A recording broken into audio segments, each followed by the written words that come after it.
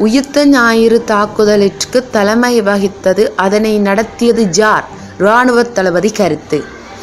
இஸ்லாமிய தீவிரவாதிகளின் மேலும் தாக்குதல்களை மேற்கொள்ளும் ஆபத்தை படையினர் கட்டுப்படுத்தியுள்ளதுடன் அவர்களின் வலையமைப்புகளை அளித்துள்ளனர் என இலங்கை இராணுவ தளபதி மகேஷ் சேனநாயக்கா ரொய்ட்டருக்கு தெரிவித்துள்ளார்.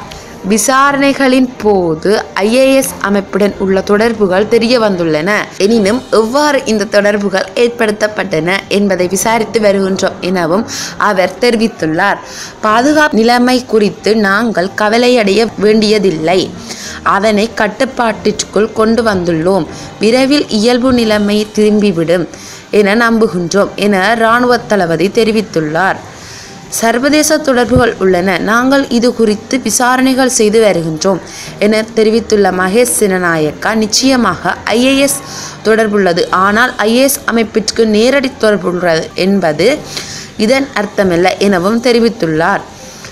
இந்த தொடர்புகள் எவ்வாறு ஆழமானவை என்பதை கண்டுபிடிக்க முயல்கின்றோம். அவ்வாறு கண்டுபிடித்தாலே எங்கள் நடவடிக்கைகளை திட்டமிட முடியும் எனவும் இலங்கை இராணுவ தளபதி தெரிவித்துள்ளார். தாக்குதல்கள் எவ்வாறு திட்டமிடப்பட்டன, நிதி எவ்வாறு கிடைத்தன என்பது குறித்து விசாரணை செய்து வருகின்றோம் என தெரிவித்துள்ள இராணுவ தளபதி, வெளிநாட்டு தொடர்புகள் குறித்து ஆராய்ந்து வருகின்றோம்.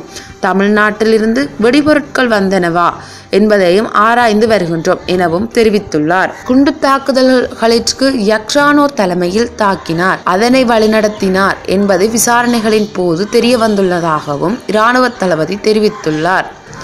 குண்டு தாக்குதலுக்கு தலைமை தாங்கி வழிநடத்தினார் என்பதே இறுதி வரையில் விசாரணைகள் மூலம் தெரிய வந்துள்ளது என குறிப்பிடப்பட்டுள்ள அவர், தீவிரவாத கொள்கைகள் மற்றும் தலைமைத்துவத்துடன் வேறு முக்கியமானவர்களும் தொடர்பில் இருக்கலாம் எனவும் தெரிவித்துள்ளார்.